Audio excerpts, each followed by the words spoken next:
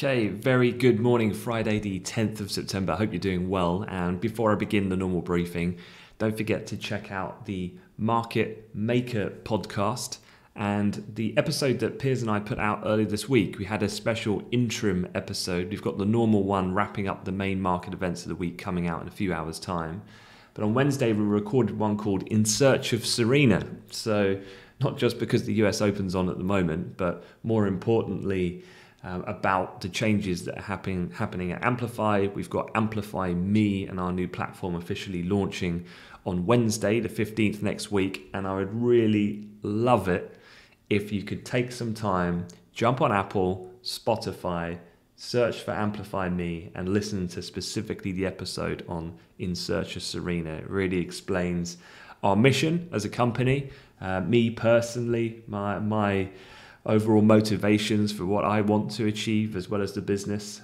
We talk about everything from the technology we have, but to things like diversity in the workplace, mental health in young people.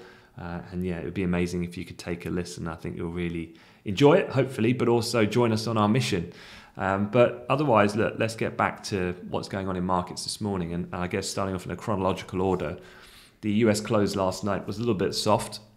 The S&P was down about 0.5%, the Dow pretty similar, the Nasdaq down 0.4%, so fairly uniform in that downward move. The weekly jobless claims, of course, that we saw yesterday fell to a near 18-month low, allaying fears of a slowing economic recovery. We have been seeing talk about kind of peak recovery and things like that, and definitely this is a good situation with that number decreasing to kind of the best what we've seen since the onset of the pandemic. But here comes the fine balance between when that trend starts to emerge in such a positive way, does it stoke then the expectation further about the inevitability and more near-term timing of potentially of tapering from the Fed, and equities generally very sensitive to that. One thing I would say, though, is overnight, any kind of negative handover into Asia emerging from the US was pretty quickly turned around.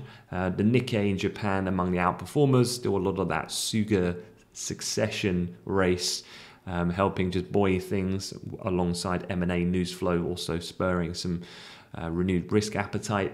And also Chinese tech stocks saw a bit of a bounce, and we'll talk about in a moment.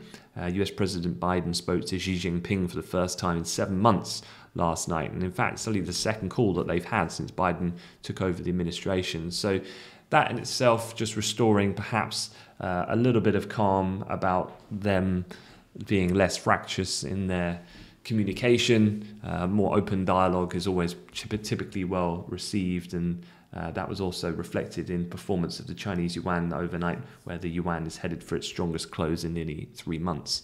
But as far as the charts are set up this morning, the dollar index is pretty flat, and that's reflected in both major pairs, pretty much trading unchanged. Obviously, we had a little bit of seesaw price action in the euro yesterday, and that came by way of course, Christine Lagarde and the ECB. So just while we're here, a quick recap on that and what was said. The ECB said they will slow the pace of pandemic bond buying program in the final quarter of 2021. Lagarde pushed back, though, against any notion of this being tapering.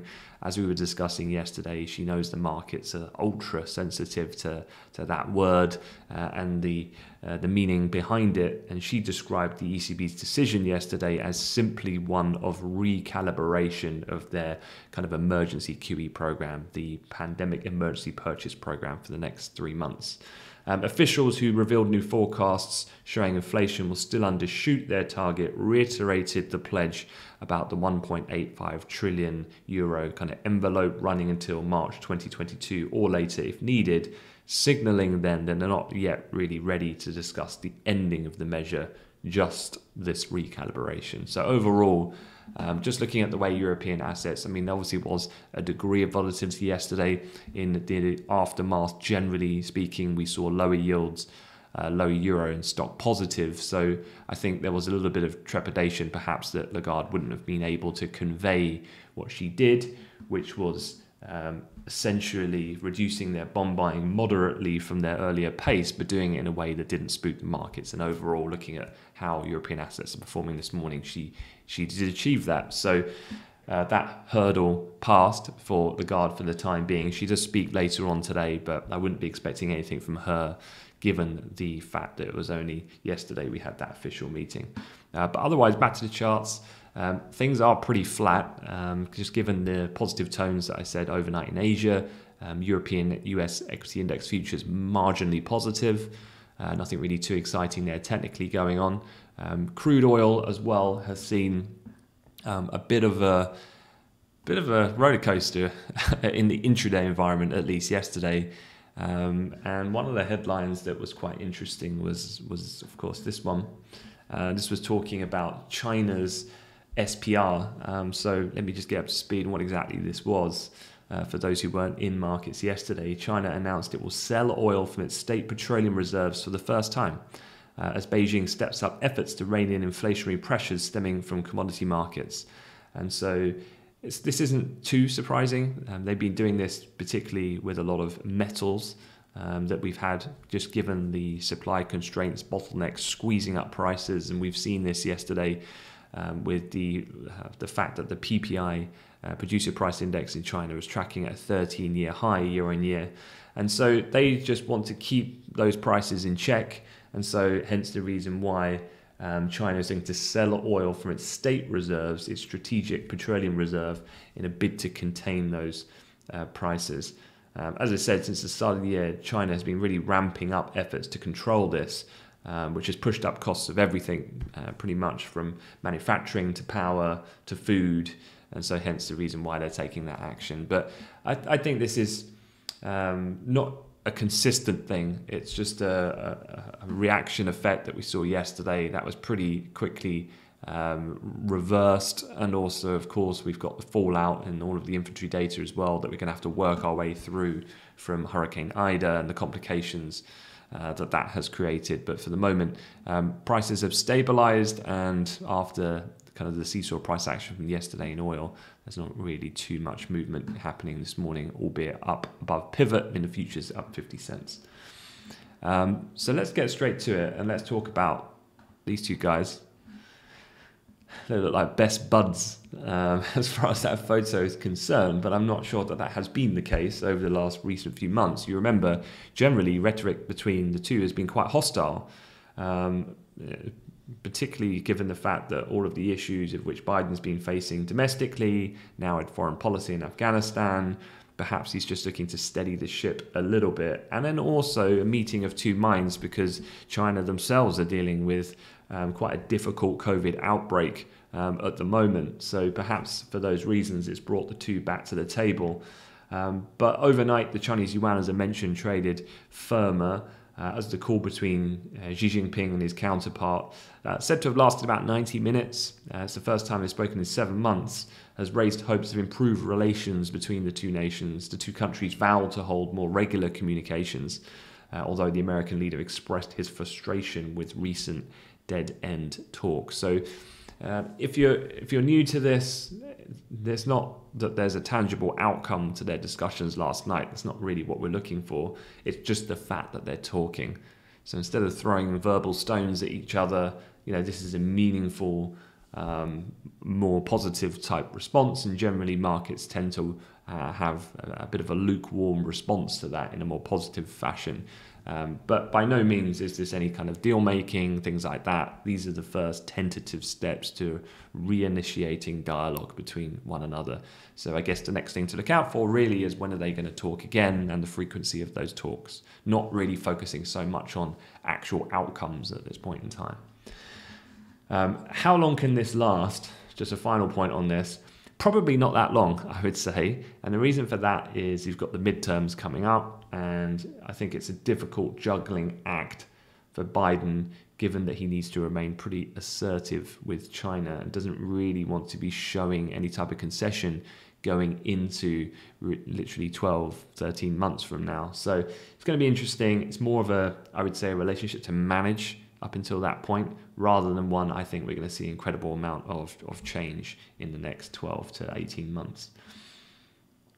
Okay, the other things I just wanted to mention, Fed speak, Fed's Bowman, encouraged still by the recovery, said taper is likely this year. Now that's probably going to sound very familiar. And the reason for that is that Bowman becomes the fifth Fed official, fifth in the past 2 days, signaling that the disappointing jobs report shouldn't stop the Fed from pressing ahead and beginning to pare down on its bond buying program, or i.e. tapering. So I think that's pretty much baked into market expectation now. Again, as we've always said, it's not about if but when, and it's fairly neither really here or there. I think the ship has sailed on a near-term initiation of tapering.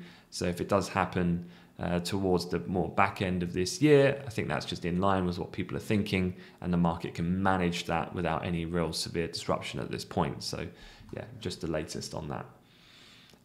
Otherwise, one thing I just wanted to note was the latest view from analysts at Goldman Sachs on the UK, and probably something you'll read a little bit more about perhaps when we go further forward through this month and the next fortnight in particular. And the reason for that is, of course, that furlough ends at the end of this month in the UK. And obviously there's still a particularly large amount of people who are on furlough, irrespective of the fact that we've had the reopening and economic activity, mobility, things like that are starting to open up, and people are starting to go back to work.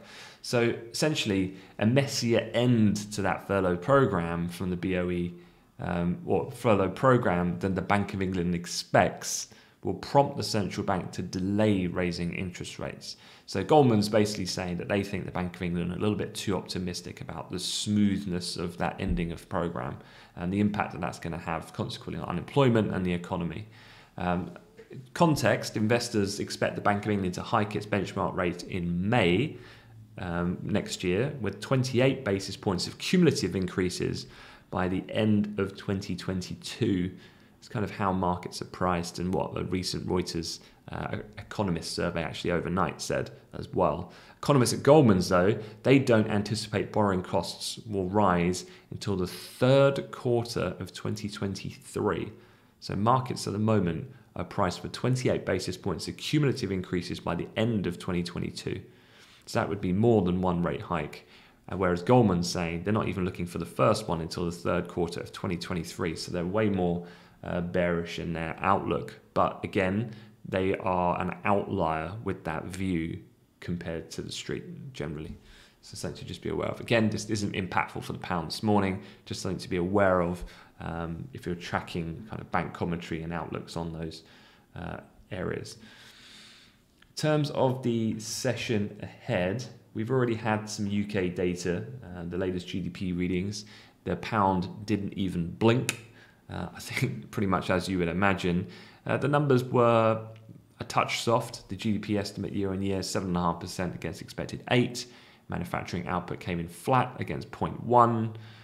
Again, none of these really dramatic enough to really change sterling direction this morning. Otherwise then, looking further forward, going into the morning, it's particularly quiet, nothing really too much going on.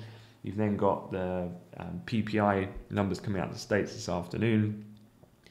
And you've got the Canadian jobs data, probably worth keeping an eye on if you're in the FX market trading the loonie. But overall, it's pretty quiet. There's not really a great deal of scheduled major data today. Lagarde is speaking at 10:30, as I said, Eurogroup press conference, but not expecting too much there. And then Fed's voter daily at 2, Mester same time, but non-voter also speaking later on this afternoon. So again, that is it. Don't forget to check out the podcast, specifically the midweek episode we put out, but also there's a new one wrapping up the week and some thoughts about what's been happening that will go out later today. Other than that, have an amazing weekend, stay safe, and I'll see you on Monday. Thanks, guys.